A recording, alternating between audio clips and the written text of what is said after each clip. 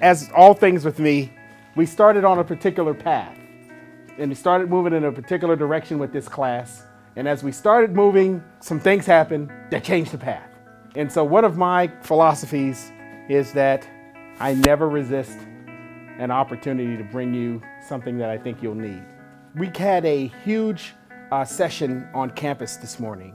Basically, all of the infrastructure in the whole country for design and manufacturing was actually here at UC Irvine. As you all know, and as I've been telling you, we got three big challenges in front of us. We got these three major forces that are creating a tremendous challenge for the country and tremendous challenge for all of us. And it starts with the fact that we got a population that's now over 7 billion people, and in the next 10 years will be 8 billion. We got a global market now. Many countries, no matter what their political stance is, it could be capitalism, it could be socialism, but they all embrace free market principles. And what that means is you're now competing against all of those countries and all those people. And then finally, because of the speed at which we can now communicate globally, distance is dead. When distance is dead, that means that now you're not competing against kids from Cal State Long Beach and UCLA and USC, but you're competing against students from IIT Bangalore, students from Singapore, and students from China. 1 barrel of oil was $10. Was $10 in the year 2000. You know how much that same barrel of oil is today? It's been as high as $147 for that 1 barrel. This is just since 2000. Overconsumption is a huge problem.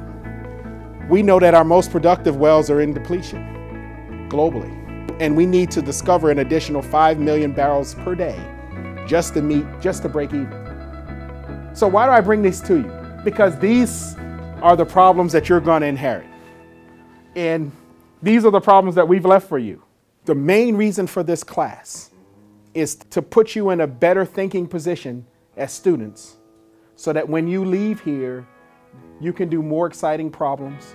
You'll take on greater and larger challenges, and those greater and larger challenges will enable you to solve these bigger and bigger problems.